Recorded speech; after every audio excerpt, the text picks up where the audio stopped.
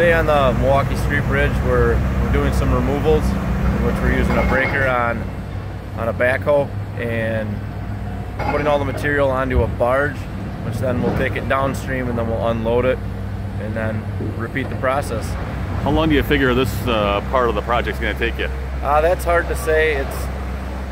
Right now it's going kind of slow as we're just starting out. We're having some issues with clearance on the river bottom and such, but it'll be a couple-week process. And so they motor upstream and then they drop some pylons to hold it in place. Is that how it works?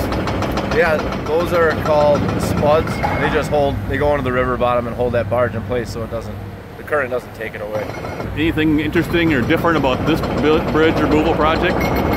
Yeah, it's a unique bridge. It's really, really old. It's an old arch bridge. You don't see those all over the place. But yeah, it's a very old structure, so it's definitely had a long life.